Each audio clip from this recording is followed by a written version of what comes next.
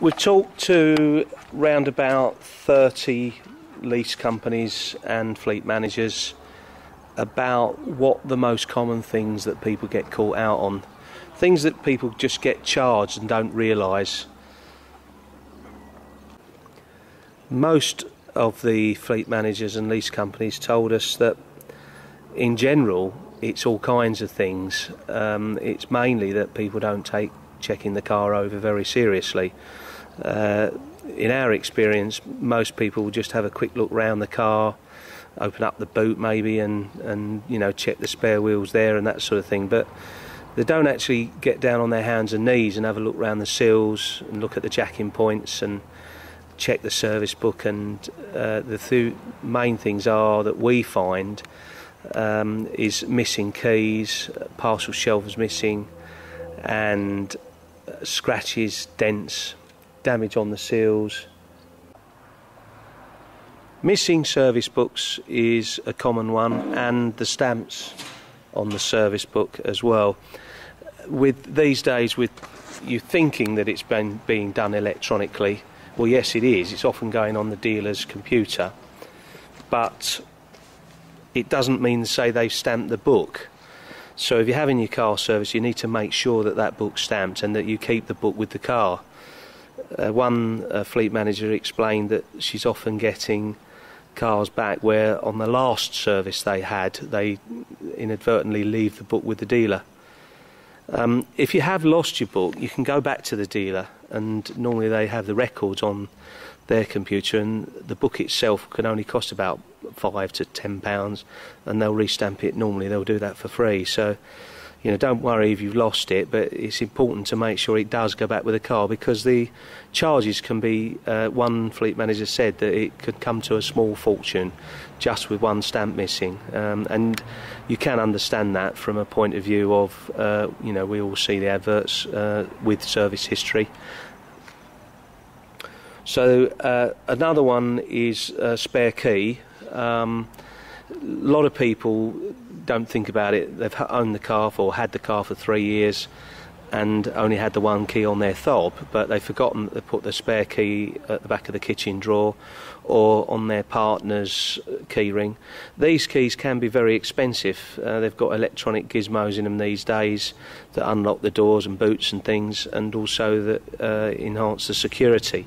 So, you know, we've seen recharge bills from £100 to £550 for one key, believe it or not. So it's an important one to make sure you've got, and if you haven't got it, check with your lease company as to what their charge would be before you give it back, because you may want to just go to the dealers and get another one done, or look that little bit harder in the kitchen drawer. Small dents on low down areas is another one. People don't quite realise the dent sizes. It's the kind of dents that people get caught on is where somebody might have opened their door into the side of the car and put a little dink in it, and you've got to look along the car to see those, and sometimes you don't notice them low down on the car. And bigger dents, we see an awful lot of big dents on seals, so that's one where sometimes it can be incorrectly jacked, and the jack-in point itself is kind of bent, or you know, there's lots of dents we find on those areas. And other ones is that the seal itself doesn't often get cleaned, so you know, if you go for a car wash, it misses that bit, and you know, over a period of time nobody seems to notice, and you know, you can get a gouge in those, and we are always seeing gouges in seals, and that can be quite damaging to the car and the value of the car. So, you know, there are some quite big charges for those. So, again, that's something that can be rectified. But I would check again with your lease company as to what those kind of charges would be. Chips on bonnets and door edges. Well, if you didn't get a touch-up for the car, now's a good idea to get one. You can go and get an artist brush from the dealer, or a touch-up from the dealer, and go and get your artist brush and just gently dot them in. Any ones that have gone rusty are chargeable, and they can charge you for a whole panel to be resprayed. So ideally you should have done this when you got the car, but you know, a lot of them aren't all the way through, and a little tiny dot on them can you know, make the whole car look better and avoid the charges. We do see quite a lot of charges for stone chips on bonnets. Another one is holes under the carpets on the under the pedals. It's usually ladies for this one because it's caused by usually caused by high heel shoes, and we see a lot of damage on carpets. Ideally, obviously the carpet should have had a decent mat there, but it's an area that can be repaired. Not all companies can do it, but there are companies out there that can repair them, and it's got to be a proper repair. It's not, you know, it needs to be so that you know, it's not a cover-up. It doesn't come back. But they can be done, and you know, otherwise the charges for these can be a lot of money for having holes in carpets. One fleet manager told me of a complete car seat missing, which is a bit unusual, and he did comment that the charge wasn't that much, so the lease company was quite forgiving on that.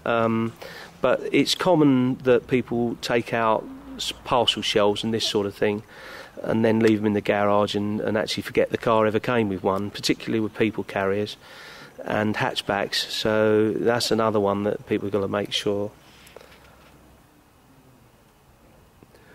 Fleet managers mainly have picked out all these bits and bobs, but the main general consensus is that most people don't take checking the car very seriously. Most fleet managers said, well, look, you know, that all of these things, the missing keys and all these various things that get charged for, but most of the time it's that drivers just have a quick look around the car, maybe find a little scratch, a couple of little chips, a couple of dents, find that, you know, the service book's missing, find that, put it back in the car, give it a vac, you know, and they don't actually give it a real proper check. So the car needs to be cleaned properly, and you'd expect to take at least 20 minutes to 45 minutes checking the car over. We have a downloadable checklist on our website with instructions, and you can tick and cross the boxes. If there's any crosses on there, then of course you can address those.